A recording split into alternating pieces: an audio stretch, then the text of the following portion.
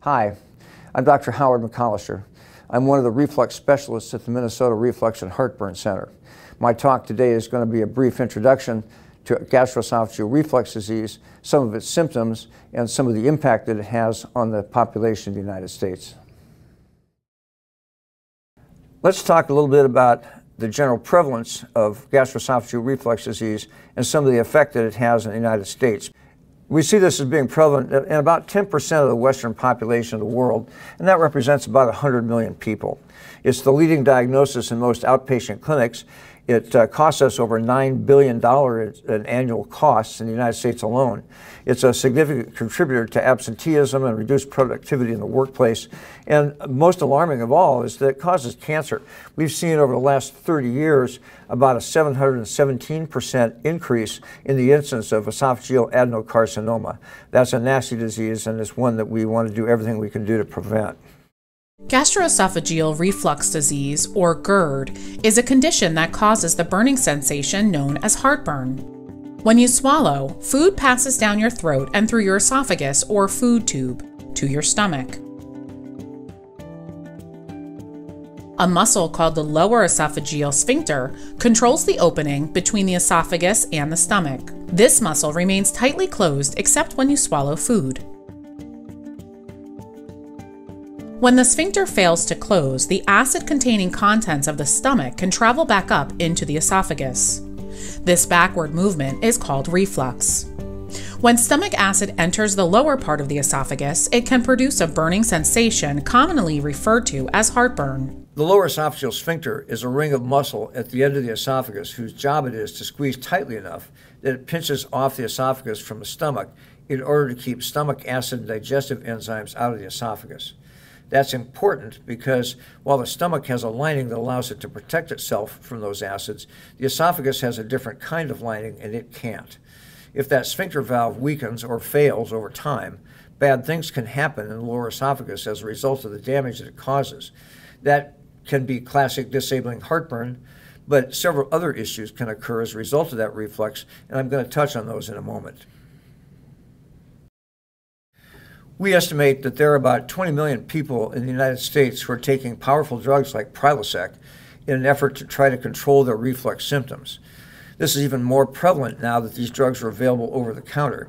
You can see how common the reflux problem is in the United States by noting that even convenience stores, gas stations, have them on the rack. Of that 20 million people, about 60 to 70% find that those medications work pretty well to control their symptoms. But another 30 to 40% that take those drugs find that, although it might improve the symptoms, it doesn't really control them to their satisfaction. They are the so-called walking wounded of the reflux world. The medication just doesn't work as well as they would like. They have to make other compromises in their life, usually in relationship to the foods that they eat, in order to keep their reflux from ruling their life. At the end of that scale, there are the people whose symptoms are so intrusive and so poorly managed by medication that they end up requiring surgery in order to restore that reflux barrier and control their reflux disease. So we have the people, about 60 to 70% of reflux sufferers, for whom, at least for a while, the medication controls the symptoms to their satisfaction. And on the other end, we have the 1% or so of reflux sufferers who have had their reflux disease well controlled by surgery. In the middle here, about 30 to 40% of that GERD population are the people who continue to have gastroesophageal reflux symptoms that rule their lives. This is where today's well-trained and knowledgeable reflux specialists, such as we have here at Minnesota Reflux and Heartburn Center, try to focus our efforts. Controlling the reflux symptoms in people who otherwise have poorly controlled gastroesophageal reflux disease. Despite the medications, it continues to rule their lives, and we want to help those people. As I mentioned, the body has a natural barrier whose job it is to stop stomach acids from refluxing back into the esophagus. That has two components: the lower esophageal sphincter and the supporting pressure from the opening in the diaphragm that the esophagus goes through on its way to the stomach. That's called the esophageal hiatus. Reflux occurs when either or both of these two components are too weak, working together to keep stomach acids in the stomach where they belong. The weak sphincter muscle is easy to understand, but let me take a moment to explain hiatus hernia. That's a condition where the opening of the diaphragm weakens to the point where it no longer can keep the stomach completely in the abdominal cavity, and part of it slips upward inside the chest. That's a very common problem. Many people have hiatus hernia, but the problem comes in when that lower esophageal sphincter valve is displaced upward too. In many cases, that will further impair the ability of the lower esophageal sphincter to do its job, and it will prevent people from keeping stomach contents in the stomach. That reflux then can represent the symptoms of reflux disease. The question, I guess, that we always ask is, why is the lower esophageal sphincter weak? Why does that reflux barrier fail? Well, it does run in families. There's no question. We see this in families. The lower esophageal sphincter shortens over time, and especially with a full stomach, obesity, and pregnancy. The lower esophageal sphincter can weaken over time as we age, so this is a more common problem as we get older. And there are a number of drug effects and other things in our diet, such as alcohol, nicotine, and caffeine, that are going to loosen up that reflux barrier as well and allow reflux. There is, as I mentioned, an association with hiatal hernias.